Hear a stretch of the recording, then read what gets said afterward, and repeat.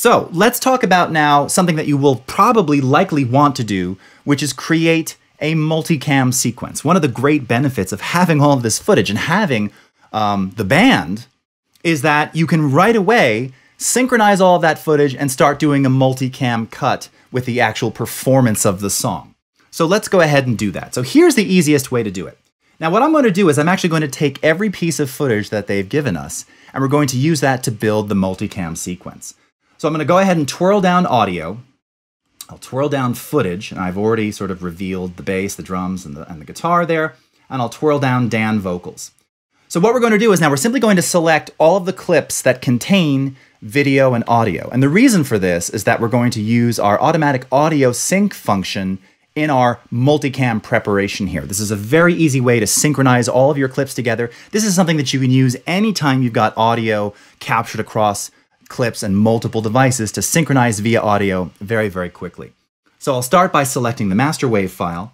Let's grab all of the vocal tracks of Dan. Let's scroll down here and we'll grab all of the takes of the bass player. Now notice here, these ones do not indicate that they have any sound on them. We're not going to choose those. Why? Because we're going to synchronize via audio. So if there's no audio in them, they would simply be left out. We're not going to do that. All right. Let's grab all the drum takes that contain sound and grab all the guitar takes that contain sound. And I believe that's it. So we've got the master audio file. That's key. You want to make sure you select the master audio file. We've got all of the vocals. We've got the bass, the drums, and the guitar. Okay. So at this point, let's go ahead and right-click on any one of these, or control-click, and we're going to choose, and I'll zoom in here so you can see it.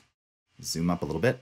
We're going to choose Create Multi-Camera Source Sequence.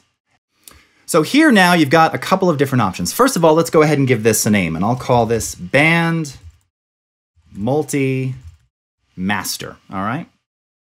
Now, you'll notice that the first thing you have is how do you want to synchronize this? So in points, out points, time code, clip markers. Yes, you could do all of those things. We're going to make this really easy for you. Simply choose audio, and that is in fact the default. Now, I think the default setting for track channel is 1. You've got a stereo mix here. I typically choose mix down. We're going to track the mix down, okay? So go ahead and switch it to that. You can leave it on track 1. I just find that this tends to work better and tends to also leave things out if it has any trouble synchronizing.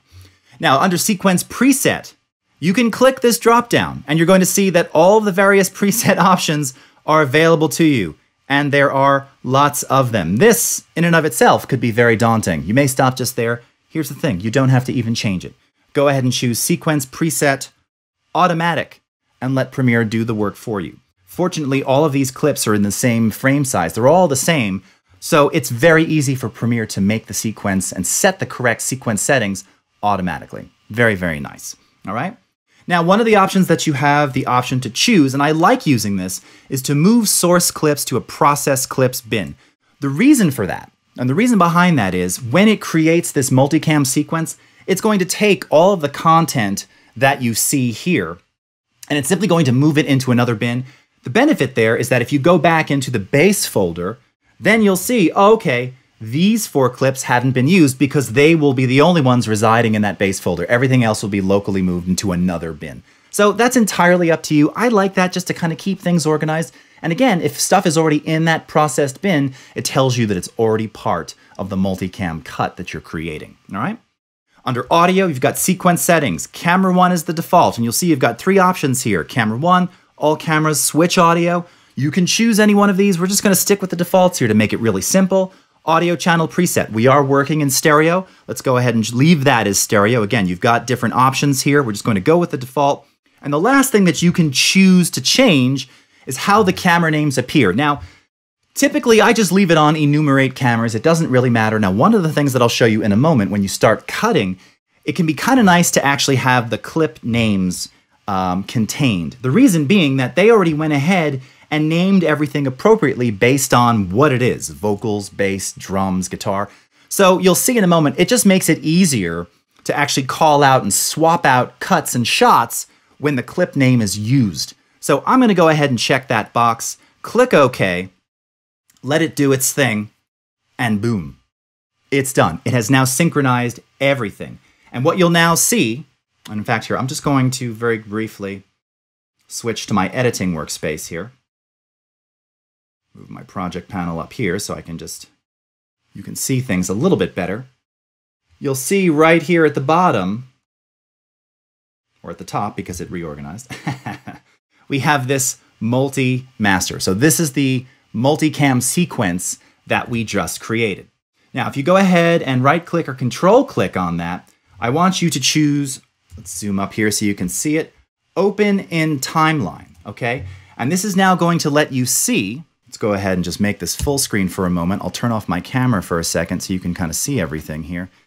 This now lets you see all of the clips that were just synchronized. And one thing that you'll note, now again, this is one of the reasons why it's great to have the names in the clips themselves.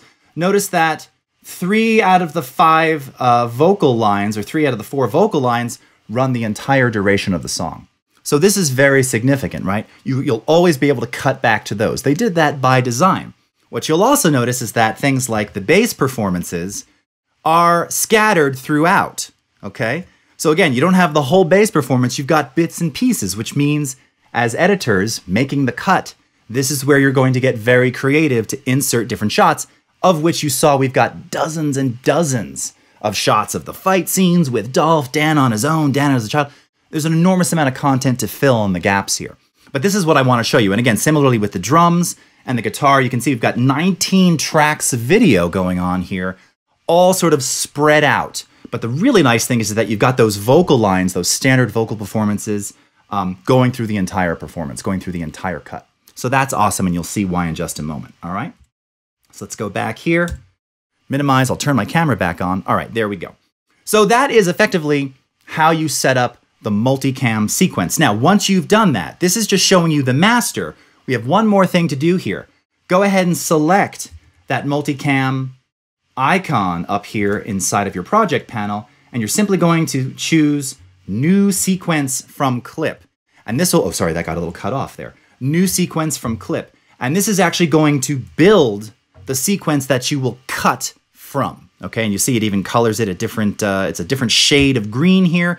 This is your multicam cutting sequence. So this sequence that's opened in timeline, this is just showing you the stack, all right? And you can, again, you can add additional clips into these tracks, whether they're empty or just in some of the empty space, and then you'll be able to see them once we actually get into the multicam cut, and you'll see what I mean in just a minute, all right? So that is effectively creating the multicam sequence using Audio Sync.